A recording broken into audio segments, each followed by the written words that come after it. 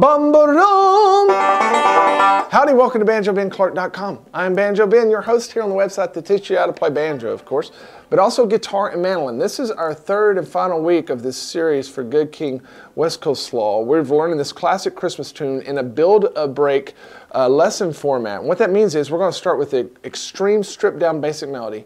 Then we're going to add a little bit on to make it more complex, and then finally end up with more of an advanced break. So this is great for folks that just want to start out, because you can see how I would build a break. And then also, those of you who are more advanced, you have some cool licks to learn. If you're watching this on Facebook or YouTube, here in a moment, I'll ask you to come over to the website, BanjoBenClark.com.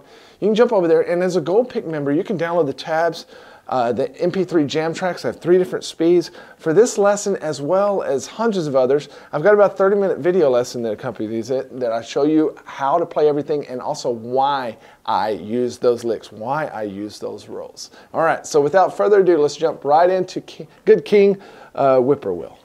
Let's do a build-a-break banjo lesson for Good King Worcestershire. This is a great old Christmas tune. We're going to start out with a very basic melody. And then we're going to move on to add some rolls and some fillers.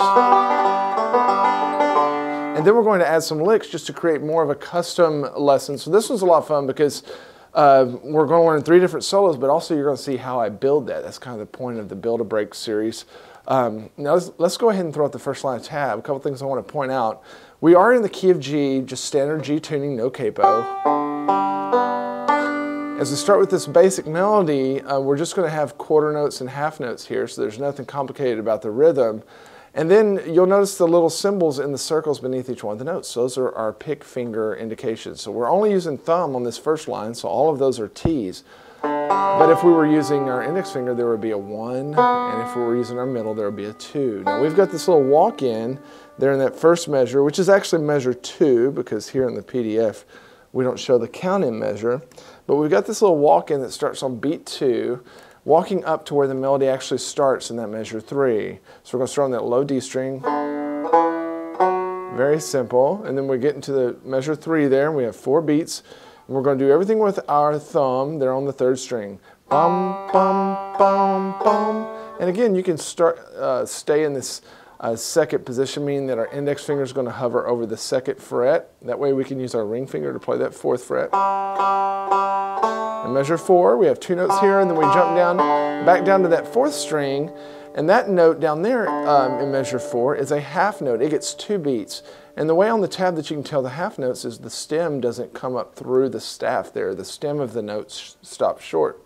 So measure 4 is 1, 2, 3, 4. Measure 5, we're going to finger that with our index finger.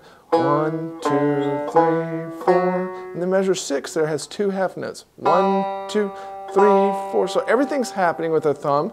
And it's important to learn this basic melody because we're going to use this basic melody to continue to build out our solos. Let me play this first line for you slowly, and we'll do it much slower later on. 1, 2, 3, 4. 3, 4. 1, 2, 3, 4. Now measure 7, we have a repeat of the melody that we just played. So measures 7 through 10 are the exact same as measures 3 through 6.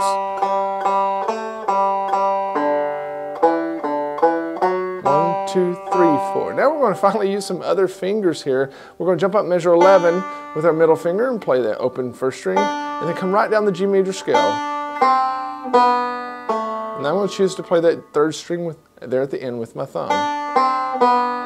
Measure 12, our chord changes up to an E minor chord, which sounds interesting. We're going to come back down the scale again. 1, 2, 3, 4.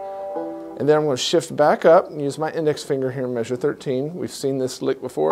1, 2, 3, 4. Then measure 15, the final phrase of the song starts. We're going to start down here on the 4th string. Walk up. Dum, bum, bum. 17, back down the scale. 1, 2, 3, 4, 1, 2, 3, 4, 1, 2, 3, 4. Measure 19, that's a big old whole note, gets 4 beats. And then measure 20 is we're going to have another walk-in into measure 21 where we do our second version of the melody, which is very interesting. If you're watching here on the website, we're going to take a short break to play through that whole basic melody solo very slowly.